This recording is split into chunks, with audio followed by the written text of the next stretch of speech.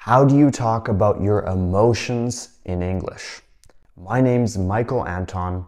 I'm an English communication coach, and it's my goal to help you speak English confidently, clearly, and fluently. In today's video, I'm going to teach you 6 different idioms you can use to talk about your emotions and express how you're feeling. This is obviously a very important topic, so let's get right into the video and look at the first idiom, which is to blow off steam. What does it mean to blow off steam? To blow off steam is an idiom which means to get rid of or to release stress or anger. Now let's look at a couple example sentences with this idiom. Number 1. After a long day at work, he likes to go for a run to blow off steam and relax. You could also say something like, the woman decided to paint to blow off steam and de-stress. Okay, the second idiom on our list is to get butterflies in your stomach. You might have heard this idiom before, but to get butterflies in your stomach means to get nervous or excited.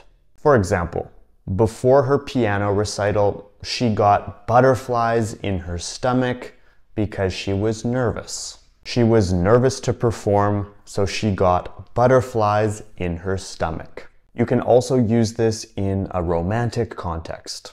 For example, Jack got butterflies in his stomach every time he saw Jessica.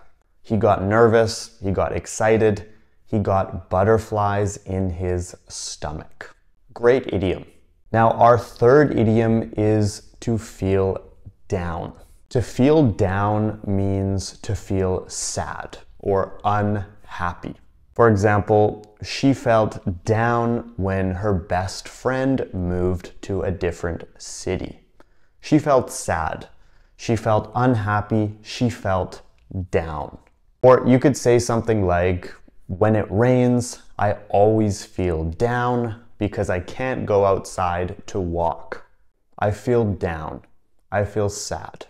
All right, before we move on to the next idioms on our list, don't forget to leave a like and subscribe to the channel if you're finding this video helpful. You can follow me on Instagram and TikTok. My username on both is English at the Ready. I have a lot of exciting things to come in the future, so make sure to follow me there so you don't miss anything. Now let's get on with the video and look at the next idiom on our list. To walk on eggshells. What does it mean to walk on eggshells? Simply put, when you walk on eggshells, you're very careful with what you say because you're worried about the consequences. You're worried about what's going to happen. For example, you might have to walk on eggshells and be careful with what you say at work if you have a colleague you don't trust. Or if someone gets angry easily, you might walk on eggshells when talking to them because you don't know how they're going to react. So when you walk on eggshells, you're careful with what you say because you're worried about what might happen if you do say it. You're being very cautious. Now the next idiom on our list is very simple, very straightforward, and that's to be all ears.